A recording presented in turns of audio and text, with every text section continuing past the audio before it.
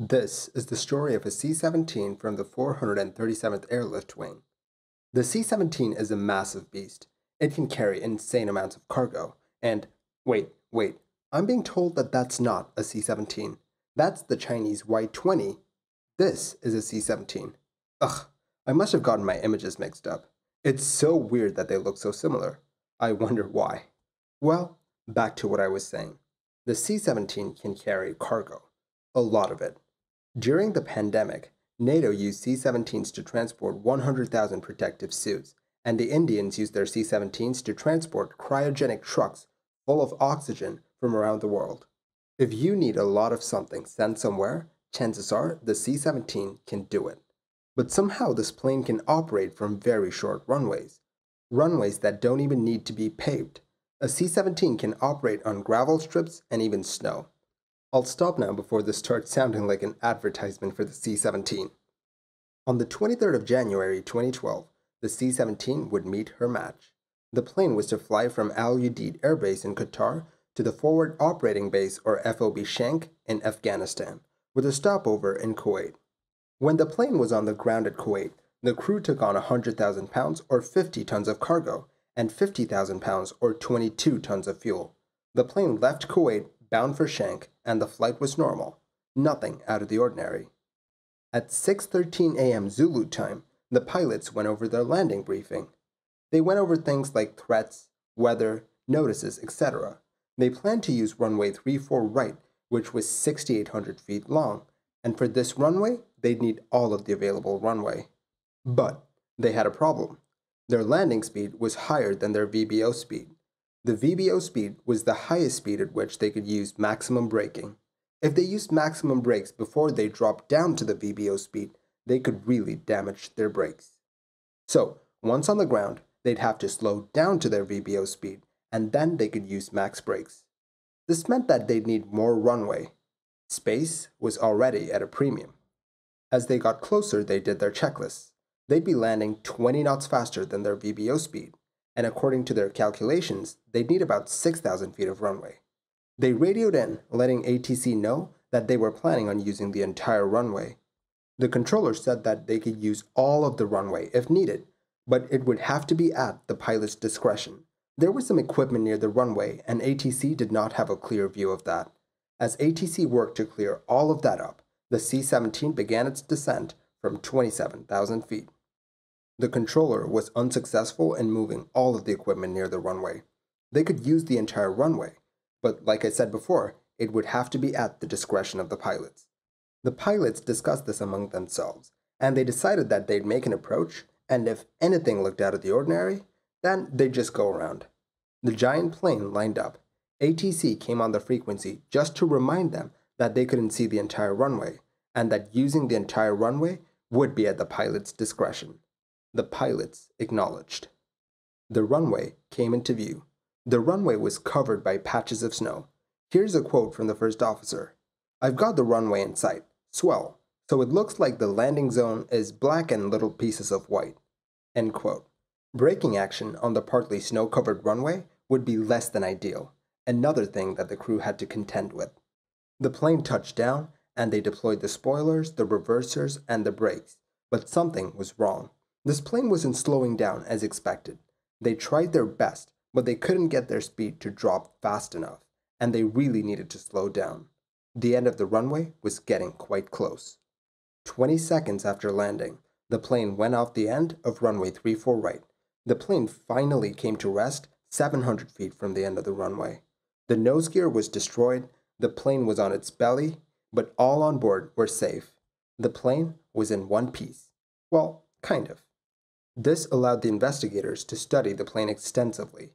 As one team studied the plane, another team took readings of the environment. They'd need that later. In the meantime, they looked through the maintenance history of the plane and the people that worked on it. They looked through the hydraulic system and the fuel system to see if anything had failed, but all of it looked good. Then, a write-up in the unscheduled maintenance history of the plane caught their eye. Brake number 11 was serviced 1 day before the accident. A failed brake system would explain a plane not being able to stop in time. A recovery team decided to take a look at brake number 11 to see if it was working, and it was. This was not the cause of the crash. The rest of the plane checked out too. The reversers were deployed, the spoilers were armed, and the brakes were activated. This plane should have been able to stop on this runway.